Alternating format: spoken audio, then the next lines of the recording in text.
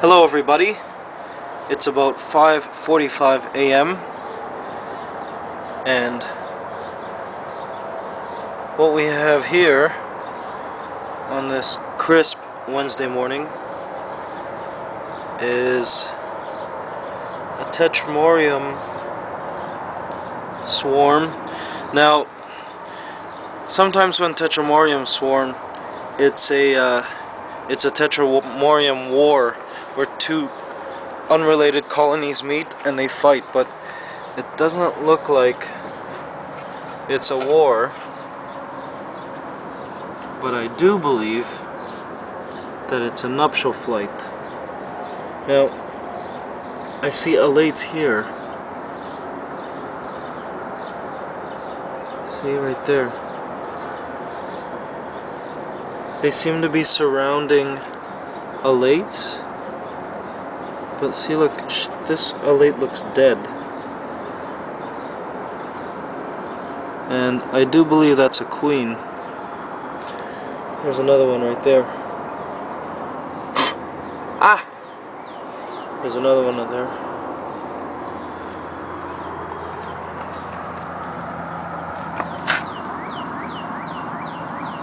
Just everywhere here.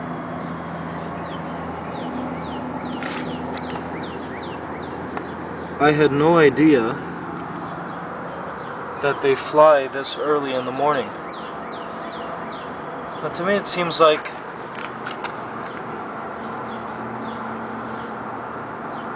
they're grasping on to some of the alates. I'm not sure why.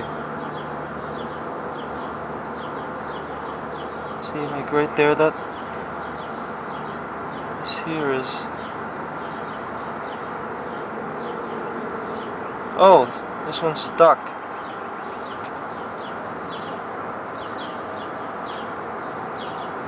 Okay, so that's a dead one.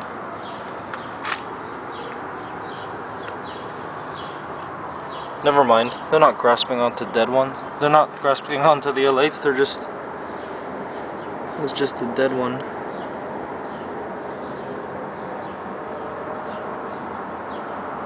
There's another dead one there. See, they're everywhere. Unbelievable.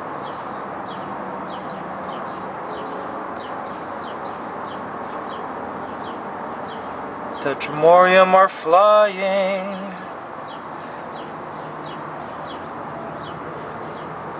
Now, if you guys haven't heard of the awesome Tetramorium contest that's going on, you need to visit the Ants Canada website and go to the museum section where we talk about a contest on winning a free pumice nest.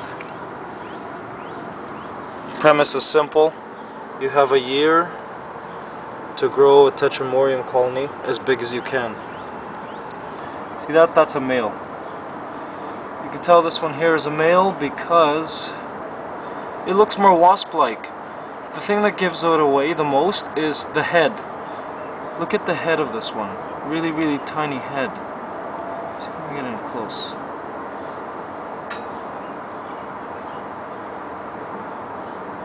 Really small head. They seem to be coming from openings here in the brick.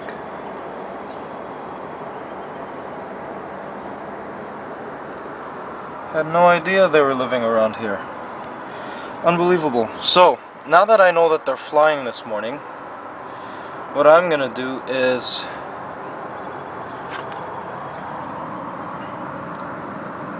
I'm gonna try to scope the area for females, for queen alates. Now I'm here trying to look for mated queen alates.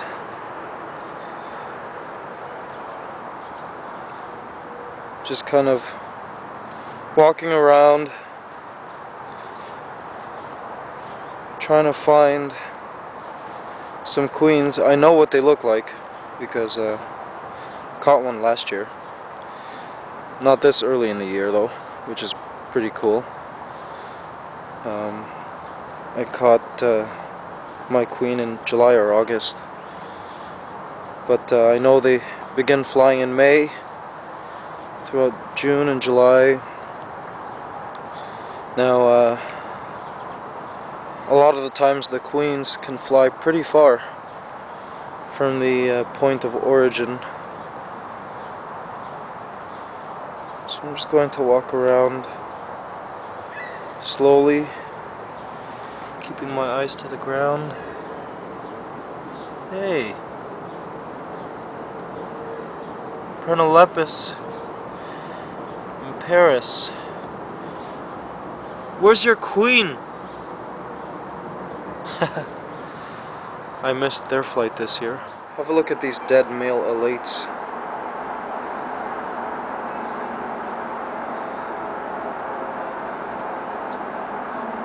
Chances are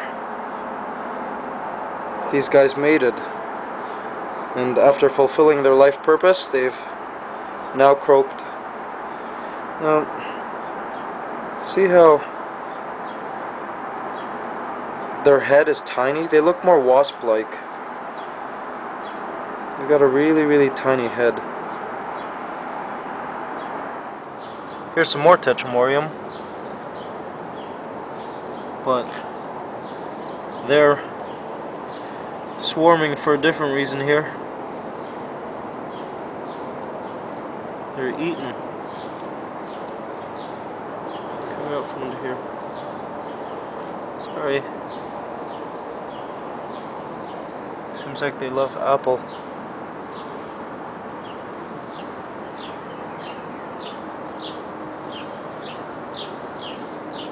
So a few facts about Tetramorium caespitum, species E. They're actually an invasive species, introduced to North America. They're native to Asia, and they're pretty much everywhere in North America. A little scarce in some parts, but they can be found pretty much anywhere. Also known as pavement ants. Looks like we've got a wasp here. Oops, scoping me out. And a wasp is trying its best to locate some elate. A lot of times when ants fly, when the elates fly, it's a feast for predatory insects and animals. It looks like this wasp knows that the ants were flying today. Now I managed to find 2 queens, and it seemed like they were chewing off their wings.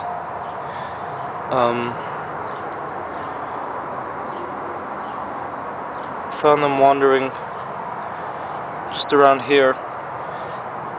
Don't know if they've been mated, but I bottled them up just in case. Now if I find them walking around here, if I find queen elates walking around here, like there's a queen right there, chances are she's not mated. So there would be no point in trying to bottle her up. Alright, well, I've been looking around for the past half an hour, and I can't seem to find any queens. So, gonna kind of end my search now. There's Camponotus pennsylvanicus. And another Camponotus. But over the next little while, over the next few days, I'm going to keep my eye open, because, you know, the queens wander around in search of a suitable nesting site, and at which point I'll bottle her up. You know, if they were flying here, chances are the Tetramorium are flying somewhere else, so I'll just keep my eye open everywhere I go, no matter where I go. And of course I always will have some snap cap vials with me, or test tubes with cotton. The snap cap vials are probably the safer item to have in a pocket. Of course our store sells both. Very, very handy to have with you throughout the spring, summer, and fall, because you just never know when you'll run into a queen. You'll never know.